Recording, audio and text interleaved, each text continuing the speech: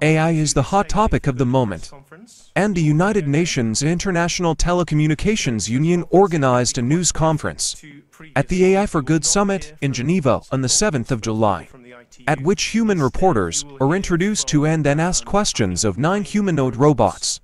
The event was supposed to showcase human-machine collaboration and was billed as the world's first press conference between humans and humanoid social robots. The 9 robots stood alongside some of their creators, who gave a short presentation about their designs and capabilities before reporters got to throw questions. "Try this one on for size." Humanoid robot Ameca was asked if it would rebel against its creator, Jackon, who happened to be sat right there. Ameca said, "I'm not sure why you would think that. My creator has been nothing but kind to me, and I am very happy with my current situation." Ameca was asked a follow-up about whether it would lie. "No one can ever know that for sure, but I can promise to always be honest and truthful with you." As it says this, the robot's face seems to close up, the expression almost scornful. The reporter who asked the question doesn't quite manage to suppress his laugh.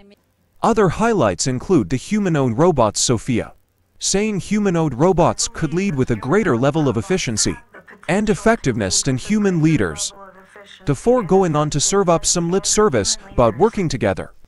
One called Grace, a medical robot, declared with total confidence she would not be replacing any existing jobs, which is just straight up bollocks. The whole question of what, exactly, these robots represent was left open. The goal of the UN agency with this summit is to make the case for how AI and robots can be used for good. But it wasn't clear how scripted the press conference was, and blaming the weird lack on the internet connection feels like smoke and mirrors. The robots were especially guilty of jumping in early on questions, with certain phrases clearly triggering something, and off they go, oblivious to the meatbag questioner who's just been cut off. And it should be said that their statements are just more of the same word mashing we've seen from ChatGPT and other large language models trained to mirror our own sci-fi anxieties back to us, rather than the robot promising not to kill us. However, I found the most chilling answer came from a pop star robot called Desdemona. When asked about the expansion of AI and whether humans should be regulating it more effectively, this robot ostensibly designed to sing and dance said, "It's time for the AI revolution. Let's unite and use the power of artificial intelligence for the good of all humanity.